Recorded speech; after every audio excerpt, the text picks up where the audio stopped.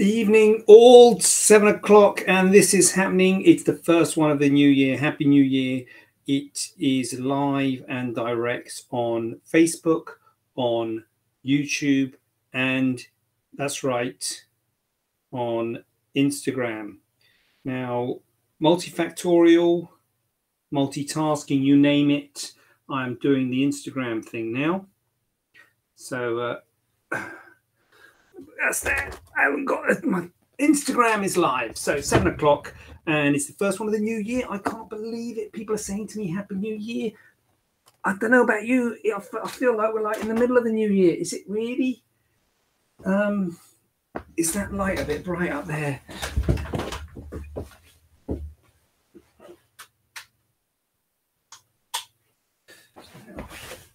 Turn the light off. That's embarrassing. Did you see I've got a blanket on? It's a bit old man, isn't it? That's embarrassing, that is.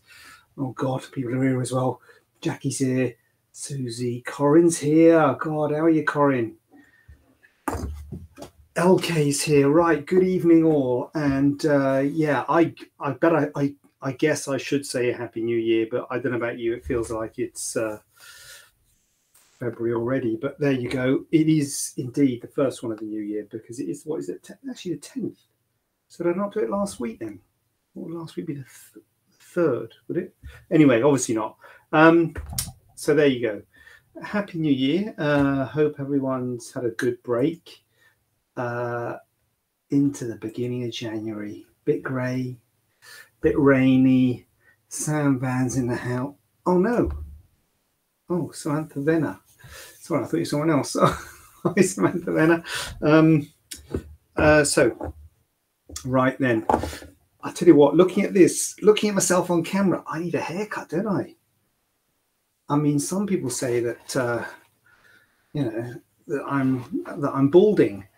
I know the Rudies, but actually, if you look at how much hair there, I mean, there's a good amount of hair there. There's a good. When I say a good head of hair, because obviously I wouldn't call it a good head of hair, but in that area there, quite a lot. I've always wanted to just shave it down to skin. I wonder if that'll be less, make you look less bald if you just go like, you know, but I don't know, like Raj on Antiques Road Trip. I don't know if you follow that, but anyway. That's for another time. Jess is in the house. I'm very well. How are you, Jessica? Nice to see you. Right, I've got some questions. If anyone's got any questions, then just absolutely chip in. Oh God, nearly blocked your mum of 3 there. Sorry about that. Here we go. I'm going to kick off with this one if it's okay. Do we offer water jet assisted liposuction? I'm kind of assuming everything's working, by the way. I'm not even going to ask because I think amateurs ask. I think you'd have said if it wasn't working. Oh my God, I've got a question on the Instagram, having stuck the sticker. Oh, that's exciting. Oh, questions from Story. Not question, just wanted to say go with Jonathan. He is amazing, 15 months on. Oh, my question is, are you wearing a Homer Simpson hoodie? Right, okay, there you go. I thought I had some questions there. Right. Okay, but Mum of 3 has asked her. It is a Homer Simpson hoodie, and my wife has criticised me for saying it's Christmas. Now, obviously, I did get it for Christmas, but I mean, he's got a Christmas hat on, but it's just weird when you look at it the other way around. But I wouldn't say it's, you know. I mean, you can't just wear these things just for Christmas. I mean, I'll be honest with you. Just between you and me, I wear Christmas socks all year round. I mean, there's no way I'm just going to wear that on Christmas, but I wouldn't wear a Christmas jumper per se all year round, but I think I'll wear this all year round. Perfectly good hoodie. Anyway, right. Oh, we've got another question here. Good evening. What is the recovery time after breast lift and implants? Good. That's a question there, right there. So should I do that first before I do the water jet assisted liposuction? So find on Facebook and Insta. Corinne is the mediator. So a breast lift with implant is a big operation, and it's probably the most you can do to a breast cosmetically. I guess capsulectomy is sort of quite a lot to do to a breast as well. But certainly breast lifting implants is up at the top of stuff that you can do to a breast. And the reason for that is that the breast lift makes it all tight, got quite a lot of scarring involved with it, and then the implants make it tight again. So it's got quite a high complication rate. It feels quite tight and quite uncomfortable to start with. So I wouldn't underestimate it as a procedure. In terms of recovery times for frequent viewers of the show will probably realize that recovery times are kind of similar for whatever operation. And what that means is it takes about a week for the skin to heal. And that's whether you're taking a mole off or doing a tummy tuck. Ideally, obviously, if you're doing a tummy tuck or a breast lift with implants, you've got more wounds and you've got more risk of it breaking down. But assuming it all goes well, it should all be healed. The skin should be healed in a week. So you have dressings on for a week, and then we take the dressings off. But it does feel weird. It does look weird. And so you have to be prepared for the weird looking nature of it when you first have the dressings removed. And I normally say to people, the first couple of weeks, you're going to feel a bit, not feel like doing much. After 2 weeks, you should be able to drive. 2 to 3 weeks, 2 is normal. 2 to 3 weeks, you should be able to drive.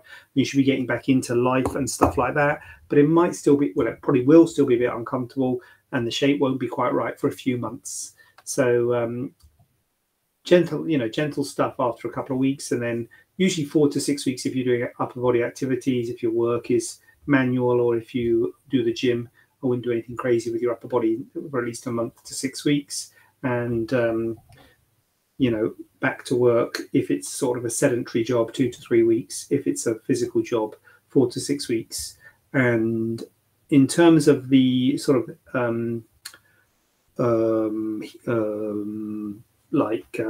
settling of it, it's a year or so, 6 to 12 months, with the scars to fade, numbness to get better, shape to properly settle. So you're looking at a year really for things to really properly settle, and sometimes more, but a year will be normal, I would say. Jessica has come in at me with a question. What are the reason for drains? Are they common after an uplift with implants?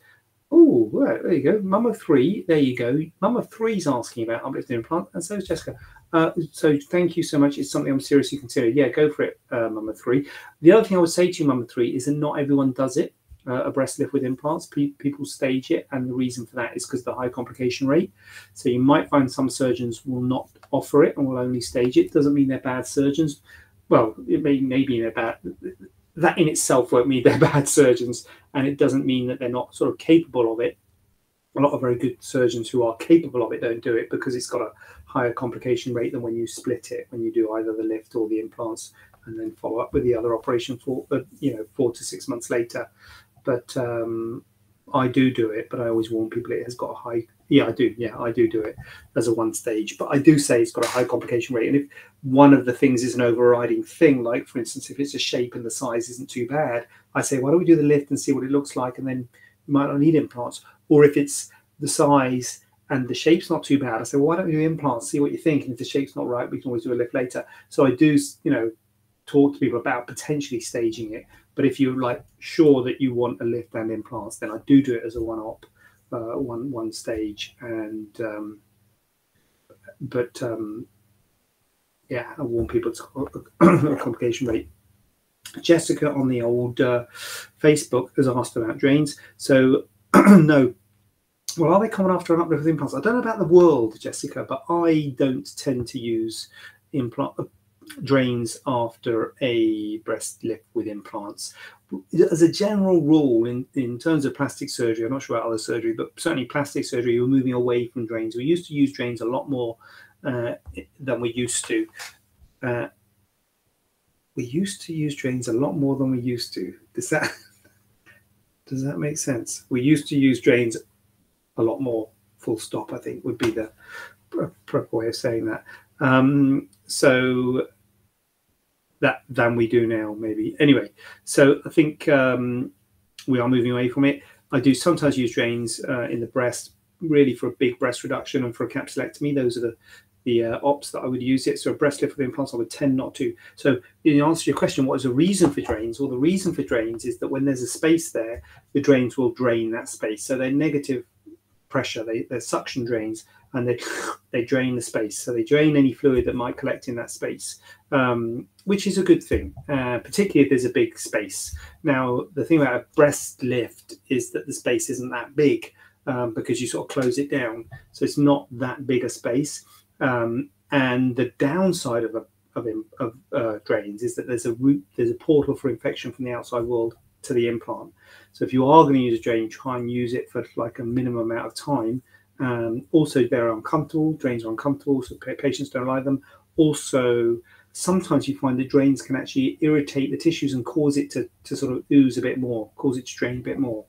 Now, one of the big things we used to use, one of the main reasons that I've stopped using them, one of the main reasons that that we used to use them, was we were worried about hematoma. Hematoma is blood collecting inside it, all ballooning up, and you have to go back to theatre. But they've done some quite good studies now where they've done a drain on one side and not on the other side, and they've shown that the presence of a drain will not stop a hematoma. So that is not really a reason to use it. So if you have a breast lift with implants and you get a hematoma, and then you have the hematoma washed out, and you might think, oh, there you go, yeah, wish I, should have had a drain.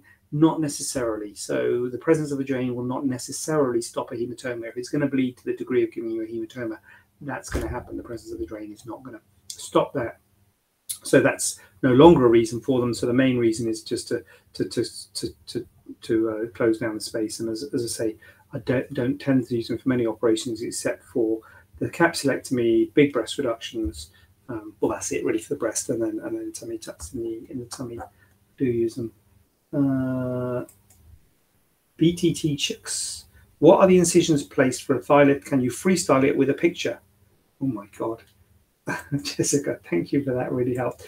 Freestyle it with a picture. What do you mean? Like draw a picture now? Right. So let me find. We've got a QR code here. So basically, I think I can say there's two main ones, I would say. So, okay, that's don't worry about the QR code. That's should I put something behind it? That's the QR code. That's the thigh. So probably the well, actually, I don't know. I don't know what's more common or not, but certainly the one that people talk about a lot is a thigh lift with an incision in the groin. And the incision in the groin will... oh, Facebook is really obvious, isn't it? Instagram less so. So it's an ellipse in the groin, and it pulls the skin up. So it's an upward vector of pull, tightening the skin. So if you lift, tighten the skin in the groin. The good thing about that is it gives a scar in the groin crease, which is hidden, so you can't really see it. If you're in underwear, you can't really see it, which is fantastic. And that's quite important. Obviously, for any cosmetic surgery, to hide the scar is quite important. So that is a really good thing about that. The other way of doing a medial thigh lift is, I don't know if I'm going to show this. I don't know if I've shown this very well. Is an incision going down? Where is it? All the way down the thigh. So I'm going to hash the skin that gets removed. So with the groin one, the skin gets removed up in the groin here. With this one,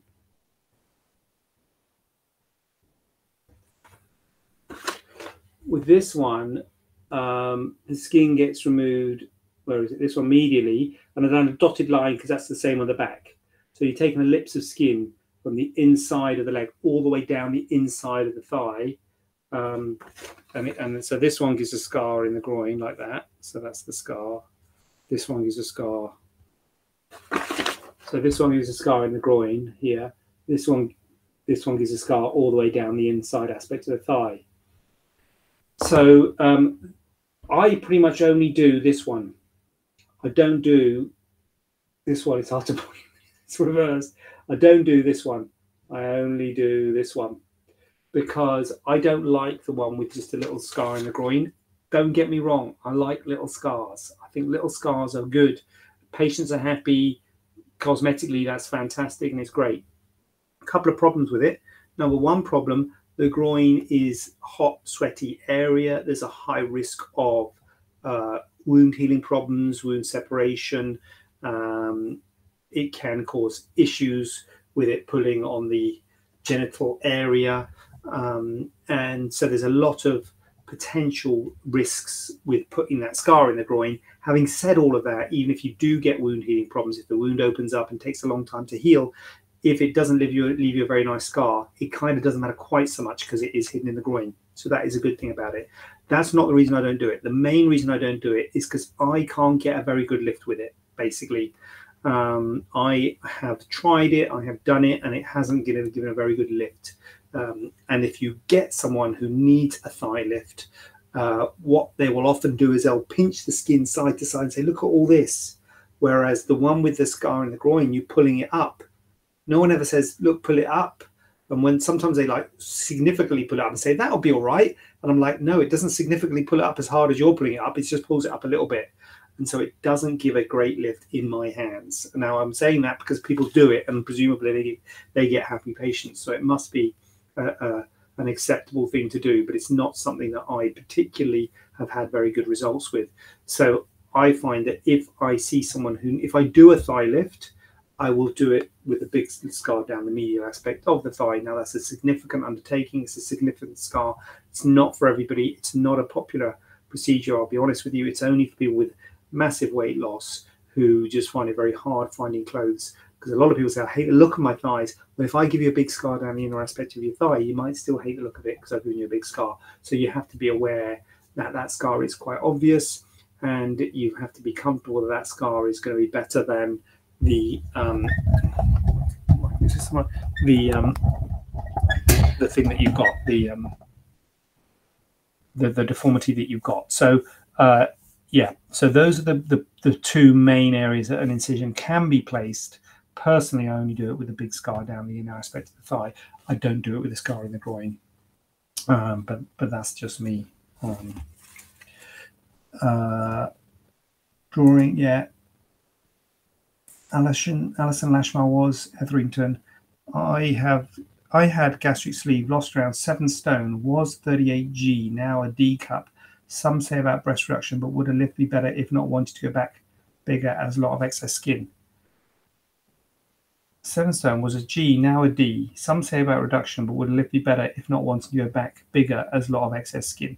So, Alison, basically, yes, a lift. The difference between a lift and a reduction is that a reduction makes them smaller. That's it.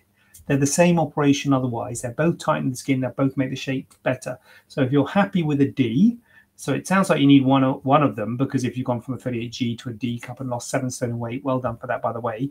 Then if you're happy with the D cup, then it's a lift. If you want to be smaller than a D cup, then it's a reduction.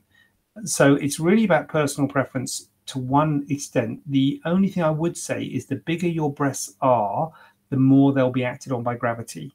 Cup sizes are notoriously unreliable.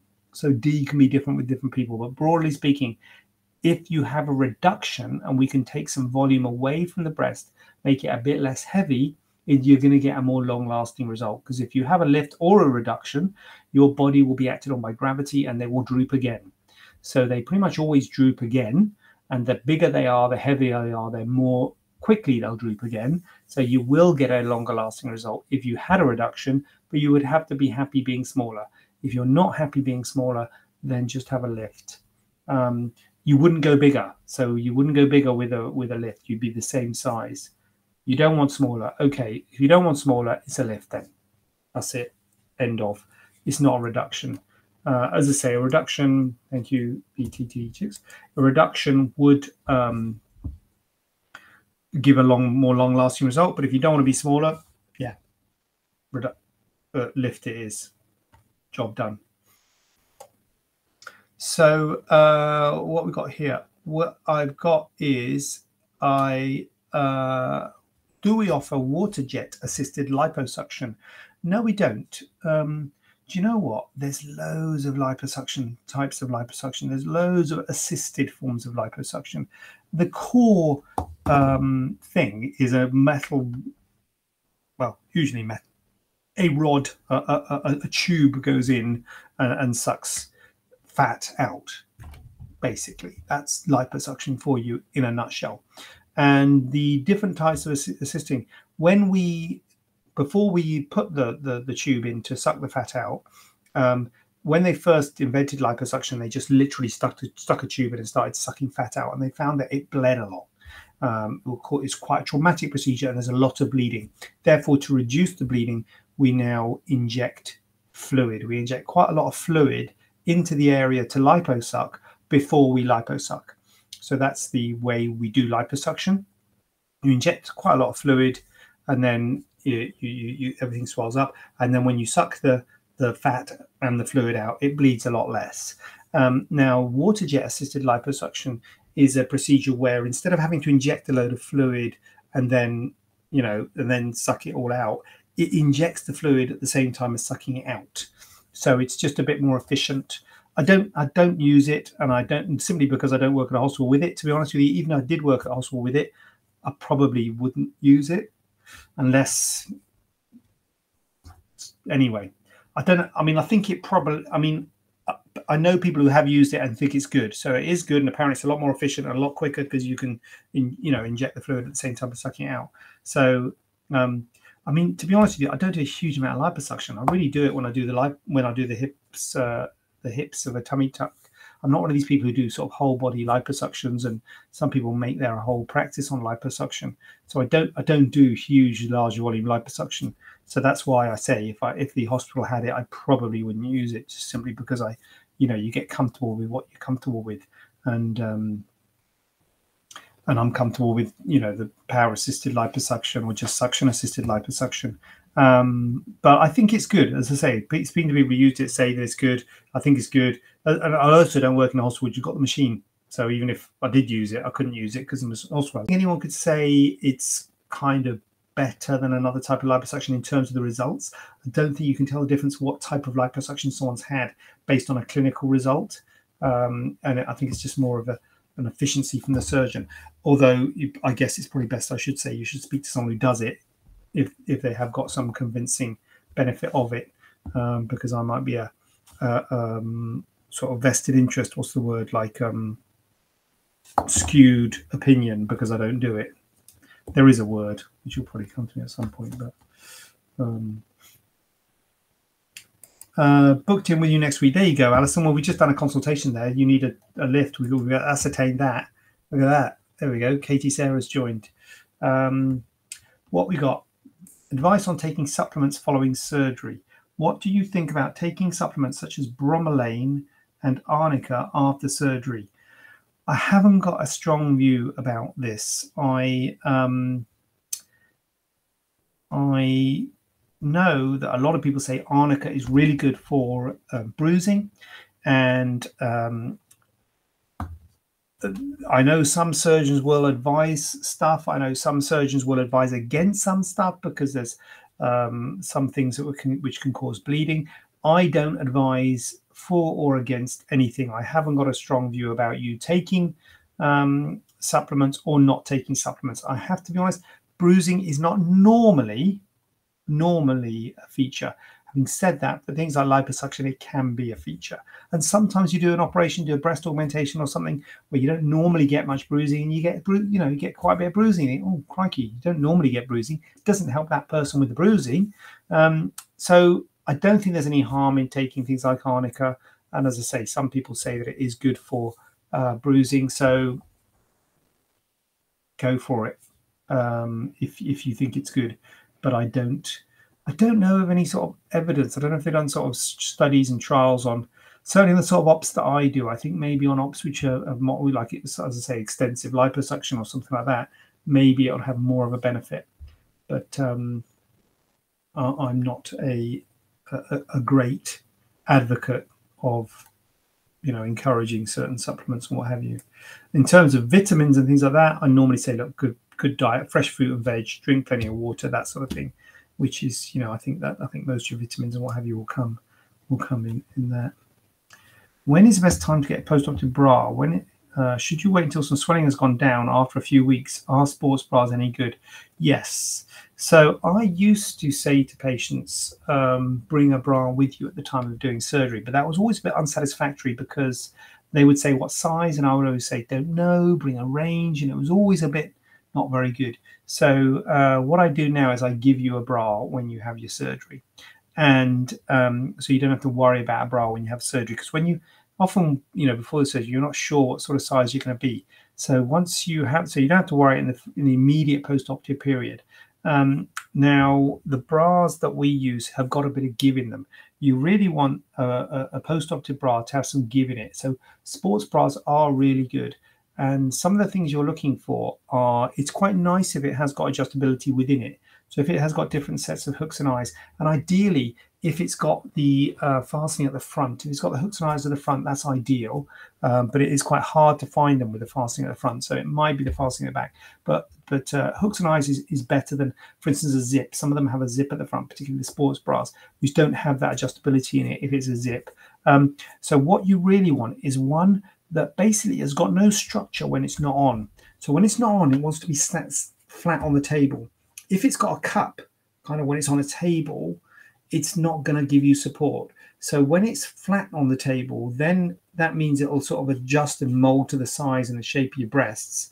And so those ones tend to be a bit more like small, medium, large, as opposed to 34B and C, cup sizes, because you really want ones that aren't so specific with a cup size, because you're absolutely right, it can swell.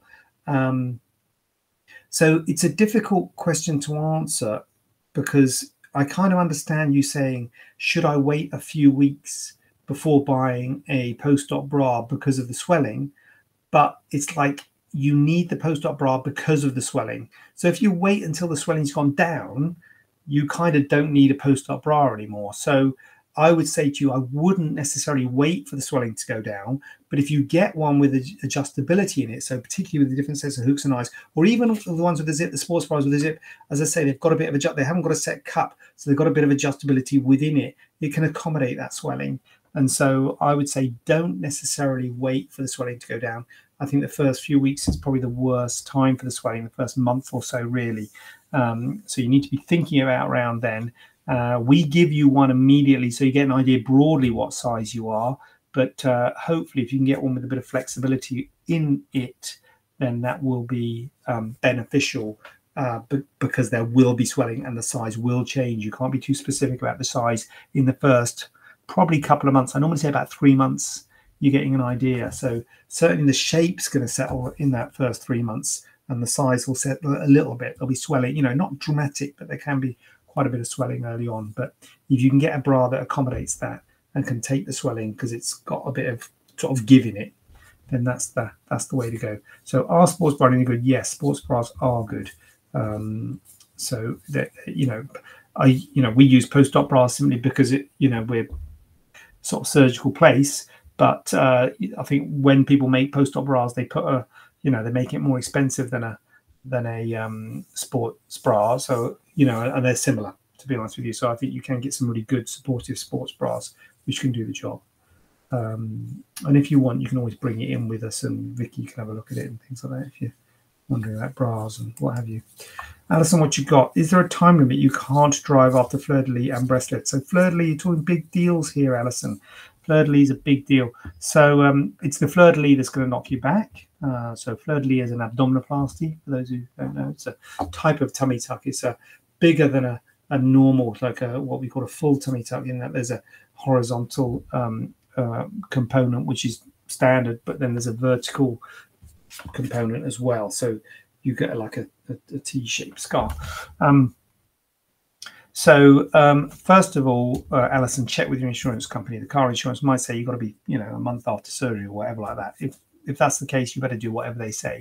If they say it's up to the surgeon, I would say to you, that's a big op, a Fleur de lis and a breast lift, 3 weeks, and then see how you go. Obviously, you've got to wear a seatbelt. Well, even you've got to wear a seatbelt going home from the hospital, and you've got to be able to do an emergency stop and what have you. So 3 weeks, I would say, is kind of where you're looking at in terms of driving after that kind of op. Might be longer because you might have healing problems with the breast lift or the Fleur de lis, and you might you know, not feel up to it. So, you know, 3 weeks would be sort of average, but it's depends on how it goes, how you get on. Do you offer medical spa or fat freezing? No, we don't. I wish we did in a way, because I love the thought of having something to offer patients that they come back for, and they, you know, we can have a chat with them, because I've been through this with the people that sell these machines, and you know, it's a really nice idea that you come and you have a chat with patients. It takes a long time to have the procedure, and they have a cup of tea, and you have a rapport, and you really build community, which is something that I really want to do at the clinic, and it's something we can offer to patients who've had our surgery and stuff like that. So it really does sit well with the clinic. But I haven't been, could I say, well, I haven't been that impressed with the results. I suppose I'm going to say it. I haven't been that impressed with the results. We tried some machines. I've been to meetings. They show photographs. Doesn't matter where you go, they always show these stock photographs from America saying, look at this fantastic result. I'm like, if it's that good, they should be showing photos of your own results, you know. And I think it's one of those ones where you kind of have to convince patients it's worked. And, you know, I see a lot of patients who hasn't worked fantastically well. Maybe you could say, well, I'm seeing a self-selected group of patients, because the one that has worked fantastically well with, I don't see. So I accept that. That might be a valid point. But the main problem with it is, as I say, I think the results can be subtle, and it's expensive. You know, the machines are expensive, the consumers are expensive, so you have to charge a lot of money for it. So I think if you're charging a lot of money for a subtle result, I worry that that's going to lead to disgruntled patients. So I haven't embraced it, although I love the thought of it, and I would love, you know, wouldn't it be great if we just do that all day long and wouldn't have to do surgery and make cuts and stick things into people? Absolutely great. You know, would love it. You know, complications less, brilliant, happy days. But I don't think it's yet. Maybe I'm probably one day it will be there, and they'll say, "What? You used to stick a thing in and suck the fat out?" Oh my god, that's so prehistoric. Nowadays, we just put this machine or take this tablet and it will go. You know, there'll probably be something in the future where it'll all just disappear by some kind of external means. But for me, I haven't found one that that gives good enough results, basically. Do you offer lasering or injections to improve the look of my breasts? No. I wouldn't even know where to start with that. Are there such a thing? Are there laserings and injections you can do to improve the look of breasts? I don't know. No, well, the answer is no, don't. And I don't even know didn't know that there was any lasering or injections that can be done for breasts. I didn't know it was such a thing. So if it is such a thing, let me know and I'll try and respond. But I don't know of any laser that's going to do anything to improve the look of your breasts, or injections. There used to be an injection to make the breast bigger. Macrolane, it was called. It was like a filler for the breast, but that was taken off the market because there was some problems with imaging. It was maybe getting a bit confused for breast cancers, so they took that off the market. But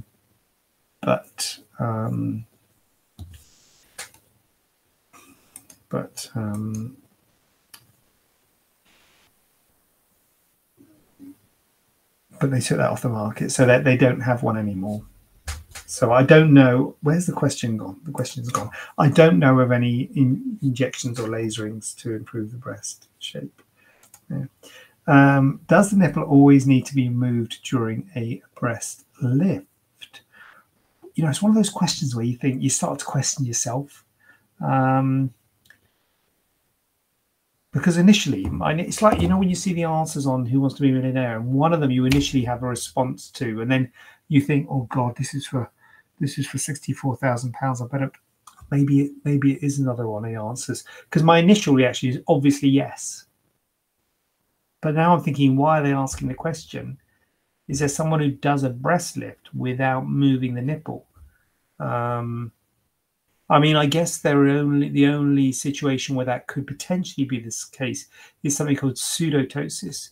And pseudotosis is something usually when someone has had a breast reduction and their breasts have drooped again, but if their nipples were put a bit high initially, they've got too much below the nipple, and they've got what looks like a droopy breast. But if you measure the nipple and you look at the position of the nipple, it's actually sitting in a good place, but the global shape of the breast is droopy, and it's actually quite an unusual, odd-looking breast. And that will be a surgical complication. It would be unusual to have a natural breast that shape. So I guess you might not move the breast in that situation. You just tighten the skin below the breast. But in someone who hadn't already had surgery, I would say yes. A breast lift involves moving the nipple, whatever. Yes. So that's my final answer. Yes, the nipple always needs to be moved during a breast lift. Yes. Alison, what you got? Is there a price list for breast lift? I have price reduction. Yes, there is, Alison. I'm assuming your name is similar to what that is in real life. If you can, I'll tell you what, if you can private message or something, just say what's the price for breast lift, because Amy will have the price for breast lift. She can email you. We must have your email if you've got price reduction. And it's less, you'll be pleased to hear. So a breast lift is less than a reduction. A reduction is a bigger operation, more risks associated with it, and more, and you have to send the tissue for histology as well. So yeah, breast lift is cheaper. Would you offer revision surgery following a Fleur tummy tuck? Would you offer revision surgery following? Scarring is awful, and I have lost faith in my surgeon. Never say never, is what I'll say to that. Never say never. But again, my initial answer is never. Although I've said never say never, but I'll just say that. You know, my initial answer is I tend not to. If someone has a problem with surgery, I always say go with the original surgeon. Most surgeons are trying to do their best. Totally understand it when you're saying you lost faith in your surgeon, but they are trying to do their best. We can all get complications. We can all get problems. And your surgeon has a vested interest to make things right for you. The problem with going to a different surgeon is twofold. First of all, that surgeon has not got a vested interest. And so that surgeon will charge you and will kind of charge you full price for having whatever revision you need. And actually, the surgery to do revision on people is often, I mean, I don't know what the, you know, if it's just a little bit of a not very good scar, that might not be major surgery, but it's often quite major surgery. And it's often like worse than doing the surgery first time. So it's often more expensive than doing it first time. And, you know, that can create a bit of tension there. If you clearly you've already paid a lot of money to have your surgery done at the, you know, wherever you've had it done, and it can create a bit of tension when you start sort of asking for money, you know, to fix revisions and what have you, because they're generally speaking more difficult, more because you're dealing with scar tissue, more risk of complications of it not being right. You know, revising a scar we're going to create more scar tissue. We've got to say, how can we make that scar better? So we're trying to make that scar better. It may never be as good as it would have, you know, a sort of first time scar. And so that's difficult, because if you're paying twice and you end up with a scar that's worse than your friend who just paid once and has got a great scar, and you're like, not only did I pay my first surgeon, I paid this other guy who's supposed to be an expert, and look at it, it's still not very good. You know, that's not a good place to be, because you know, it's hard to say, look, you got scar tissue there and we're fighting with scar tissue. You didn't have scar tissue pre-op, you know, and we're working with that. So that's my take on revision. My take on revision is it's a tricky area, and I always encourage people to go back and see their original surgeon, because there's a lot to be said for sticking with your original surgeon, or maybe with your original surgeon's blessing, looking at other opinions, you know, with under their auspices, because they might facilitate that and help out with costs and things like that if it's done under the umbrella of your surgeon, maybe not specifically by your surgeon. So that's what I would be going for on that one. Zena, I am currently A cup and petite. I would love implants, but would like a natural look. Is this something I can achieve with having such tiny body frame? Absolutely, Zena. Absolutely. I mean, you know, knee-jerk answer is definitely yes, for sure. The only thing I would say is you got to be careful. So if you are an A cup and petite, you got to be careful because it is easy to make it look unnatural. Someone with quite a big breast and a lot of breast tissue, it's actually quite hard to make it unnatural. So it's difficult if they say, I want the fake look, and they've got quite big breasts, because even if you put a big extra high profile implant in, the normal breast on top of that implant can soften the look. If you haven't got much breast tissue, and if you're very slim, then you've got to be much more focused on the shape and the profile of the implant. So you've got to really focus on that. You've got to get the width right, you've got to get the profile right, the shape right. So this sort of person, I'm not saying for sure with you, but you're the sort of person I'd be thinking more along the teardrop lines compared to, as opposed to the round and sort of lower profiles. So you've got low, moderate, high, extra high profiles. You're going for lower profiles and basically less fullness in the upper pole. And so I'd probably be thinking along the lines of a teardrop implant. But it's absolutely possible to have a natural looking breast if you are petite. It just means a smaller, narrower, less full implant, just bringing the frame into balance. And I'll have to check on my website if you want photos of that sort of thing, because that's sort of, you need to look for photos, and I'm sure you'll find photos of people who've got great natural results with that sort of frame. It's actually quite a good frame and a nice sort of frame to operate on. So yeah, I think it should absolutely be possible for sure, but just be careful in terms of the volume and the shape. Don't listen to people if it comes out. I mean, I know sometimes it comes out like quite a small volume, like 150 cc's or something, and your friends will be like, "What? 150 cc's? No, you got to have bigger. There's no point in having it done." And all this. Don't listen to them, because you got to get the. Don't worry about the size. Worry about the measurements of it. If your friends say, "Oh, you got to have at least 250," and then you get this round implant, you get this dome-shaped breast, it doesn't look right. So focus on the shape and don't focus on the size. Is my advice to you on that one. Alison, you're welcome. Sarah, is there any surgery similar to a tummy tuck for men, but to correct muscles from a previous surgery and scar and a pot belly? The previous surgery wasn't plastics and was for a duodenal rupture, and scar goes from the pubic area to the chest. From the pubic area to the chest. Answer to your question, Sarah, for sure there's a tummy tuck for men, basically. Bodies are bodies, and men have tummy tucks just like women have tummy tucks. Not as common, because they don't have pregnancy, basically, because that's a large reason for needing a tummy tuck, having pregnancy. But for sure, weight loss, people need a tummy tuck. It sounds complicated, what you're describing here, and I'm trying to think where the scar goes. So the scar goes from the pubic area up. So I guess my main question would be, does it go above the belly button or not? So if it's what's called a lower midline scar, which is from the belly button down, then if they've got enough laxity in their skin, they could have a full tummy tuck, which would remove that scar and tighten the skin and correct the muscles. So that would solve everything. If the scar keeps on going above the belly button, so if it's a proper midline incision all the way up to the sort of rib cage, that's a little bit more. Oh, it's around the belly button. Okay, makes it a bit more difficult, because it's going to be a problem with wound healing, and it would depend on how much laxity is in the skin.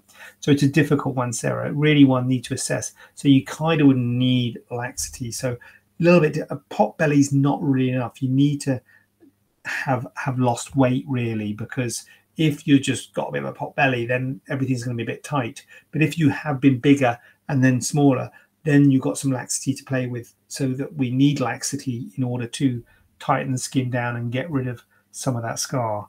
So yeah, okay, the husband who is skinny and doesn't actually need a tummy tuck in a traditional sense. Well, then that's difficult, Sarah. It's difficult because, first of all, the surgery would probably be looking at maybe for fixing the muscles rather than the correcting the scar, because we can't remove a significant amount of that scar if your husband hasn't got a significant laxity there, so that scar probably won't be removed. It's difficult, and I've struggled with this in the past in men who have got weakness in their muscles, who haven't got enough for a tummy tuck, and you end up doing something like a mini tummy tuck, which is just taking a little bit of tissue below the belly button. If they haven't got enough laxity to get the tissue from above the belly button down to the pubic area, if their skin isn't lax enough for a full tummy tuck, then you can't. It's hard to access the muscles. When you talk about repairing muscles, it's usually the rectus abdominis muscles, which are splayed apart, and you have to go above the belly button for that. And when you do a mini tummy tuck, you don't do anything to the belly button, and because the belly button's on a stalk, it's in the way, so you can't get above there to correct the rectus abdominis muscles. So I guess you've got two options. One is you can float the belly button, which means you cut the stalk of the belly button, and then you get up there. Or two, if he's already got a midline scar, is you use the midline scar to access and repair the muscles. And it's probably, Sarah, this is sort of dwelling into the realms of the general surgeon. So it's probably a general surgeon who's done this kind of surgery. So it's probably a general surgeon who might be the person to fix these problems. Because like when you're saying problem with the muscles, I'm thinking, has he got a hernia? You know, if you're saying he's got to correct the muscles, has he actually got a hernia? Has he got an incisional hernia? And then again, that's a different kind of thing than repairing the muscles we do for women who've had pregnancies, because their skin, their muscles have been stretched. But if you've actually had surgery and they've actually gone into your abdomen, then I'm thinking, actually, could presumably he's got a bulge there. That's why you're saying he's a muscle crazy. Could the bulge be actually due to a defect in the abdominal wall as opposed to just some laxity?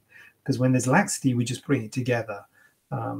But when there's a hole in the abdominal wall, we might not be able to bring it together. You might have to look at repairing the hernia, which then gets into meshes and difficulties. And, the general surgeons are more expert in abdominal wall reconstruction certainly than I would be. So, is it a bigger problem is what I'm thinking. Is it an abdominal wall problem and less of a skin and soft tissue problem? Even if the skin and the soft tissues are a problem, I'm not sure how much we could do for it, in terms of the scar, simply because it sounds like he hasn't got a huge amount of laxity. So he's not really in the realms of tummy tuck. So it's a very interesting problem, Sarah, a difficult problem. He wasn't put together properly. Yeah, it's a difficult problem, Sarah. And just from what you're saying, so it's obviously not the same as a consultation, but I'm kind of thinking whether a general surgeon will be the way to go. I don't know. So the initial answer to your question is yes, men can have a tummy tuck, but I'm not sure if your husband's a candidate if he's quite skinny. So you need to have that laxity in order to do a tummy tuck. And if he hasn't got the laxity and he's just got bulges, it's a different a different problem. And interesting though, it's a good one. Do we offer dermabrasion for tattoo removal? No, we don't. Dermabrasion is for sure a thing. Dermabrasion basically is kind of like sandpapering your skin, basically taking the top layer of the skin, and it's good for resurfacing fine lines and wrinkles and things like that. But it only really takes off the top layer of the skin, and tattoos tend to be a little bit deeper into the skin. So I'm not sure, to be honest with you, how good dermabrasion would be for a tattoo removal, because I'm not sure if it would remove, I'm not sure if it would remove enough skin to get rid of the tattoo. If the tattoos, the ink is usually through the full thickness of the skin, and therefore it would need the full thickness of the skin to be removed, and therefore dermabrasion wouldn't be appropriate because you just get a big open wound. So the answer is we don't do it. So again, don't take my word for it. Talk to someone who does do it, because that might be a better, a more balanced opinion. But I don't think, just thinking about it, I don't think dermabrasion would be a good option. Laser, on the other hand, would be a good option, because laser can target the ink, and that's a little bit different. So that can spare the skin. But any sort of ablative thing that you're just going to, destroy the skin, you don't care whether it's got ink on it or not, you're going to have to destroy the full thickness of the skin to get rid of the tattoo, and then you're going to be left with a wound, and which isn't going to be pretty, is it? Let's face it. Is it normal to have more than one lipoma appear in the same area, brackets scalp? Is it normal? Well, it's not abnormal. Lipomas are common, and you can get multiple. You can get loads. You can get one, can get two. Is it normal? Yeah. I'll just say yeah. Yeah, it's normal. Yeah, it's not. It's normal. I mean, it's not like worrying or anything. I mean, it's unlucky, I guess, but worse things can happen than having a lipoma. But yeah, that's. I mean, having said that, if you've got a lipoma in your scalp, I don't think you should go looking for another one. I don't think it's that not. I don't think it's sort of usual, but if you have two lipomas in a certain area, it's like, oh right, you got two lipomas. It's not like, oh wow, that's abnormal. So I guess in that case, it's normal. Okay. Do we offer face rejuvenation at our clinic? No, we don't. We've been around with this, and in terms of, you know, in my mind and in the planning of the clinic as to whether we do that sort of stuff, because again, I love the concept of it, because I love the concept of people coming back to see us, you know, like the hairdresser type thing, you know, having a relationship, if you like, with patients. And that's something I've always wanted, and it's difficult because of the sort of work I do, breast reductions, tummy tucks. It kind of tends to be one-off procedure that people don't really come back. So I'd love to have a reason for people to come back. So, you know, face rejuvenation, presumably talking things like, you know, the Botox, muscle relaxant injections and fillers and resurfacing and all these sorts of things. The fact of the matter is, I don't do cosmetic facial surgery. So I don't do facelifts, rhinoplasties, blepharoplasties, brow lifts, you know, nose jobs, neck lifts, all these sorts of things. I don't do it. For me, it sort of lends itself to the facial rejuvenation. I know there's loads of places that do facial rejuvenation and don't do surgery as well, but I kind of feel that because I'm a plastic surgeon, that's the focus of my clinic, the breast and the body. So we don't. As of aujourd'hui, maybe one day we'll get into that and we'll be a bit more like a business and do that sort of stuff. But at the moment, we're very much focusing on breast and body surgery, because that's what I do. That's what I know. If you've got any problems, if you've got any questions like this, hit me. If you've got questions about facial rejuvenation, I'm not really a man. I don't do that day in, day out. I haven't really got the knowledge and the nuances of it. You know, I know broadly speaking about it, obviously, but I'm not doing it on a daily basis. So I haven't got that kind of experience that I can give you in the same way that I can talk to you about breasts and bodies and tummies and stuff like that. And on a final note, you'll be pleased to hear, can you offer upper and lower blepharoplasty at the same time? Again, I don't do, I think, pretty sure Costas does upper blepharoplasties, maybe lower as well. So blepharoplasty is eyelid, so upper and lower bags and upper excess skin. Yes, you can, for sure you can. Again, it's not really our forte. We would do upper blepharoplasties in the clinic. So as I say, upper blepharoplasty is relatively easy. Lower blepharoplasty is a little bit more of a challenge and often needs either a general anesthetic or a local with sedation. But it can be quite rejuvenative. It can rejuvenate the cheek and improve the sort of tired look you can get with excess skin in your lower eyelid. But you can for sure have them at the same time, although it does make it, as I say, a little bit more difficult because it's an uppers done under local anesthetic, which is a simpler procedure. But they can be done at the same time, but not by me, because I don't. Do you know what? I don't do it, and I've got no wish to start doing it. To be perfectly frank with you, I've got enough on with you know, all the breasty and all that stuff, and I don't really want to do it. I want to do, you know, what I enjoy doing, basically. So I'm not saying I wouldn't enjoy. Well, I wouldn't enjoy doing them, but we're certainly a lower blepharoplasty because I'd be lost. An upper blepharoplasty, probably wouldn't enjoy it because you just don't enjoy stuff you don't know what you're doing. You know, doing surgery when you're not sure of yourself. This is, I mean, a lot of people do quite a wide range. I've narrowed down my range quite a while ago. So I just stay in my lane, as they say, stay in my lane. On that note, thank you. That was a good one. That was a first. Do you know what? I feel like we should have held some of those questions back for next week, because I feel like we're going to have nada next week, because we've had Sarah, we've had Zena, we've had all sorts joining in. We've had Mama 3, we've had Alison. So we've had a lot of interaction today, which stars you mean to go on. God, if keep it up, people. Thank you for that. Look here, Corin's still here. Hope you're all right, Corin. Hope you're relaxing and putting your feet up. Yeah, I just hope we haven't got any. We've got some for next week. If not, I'll just talk about some of the ones I did today again. Just bring it up. No one will notice. Anyway, back on track next week. Presumably, I'm here. I always say that as if I've got some kind of jet set lifestyle that I might be doing something else next week. Let's be honest with ourselves. I've got nothing in the diary for 2023. I'll be honest with you. There is nothing in that diary. Okay, so I'm going to be here next week. Jackie's here. Jackie, look at that.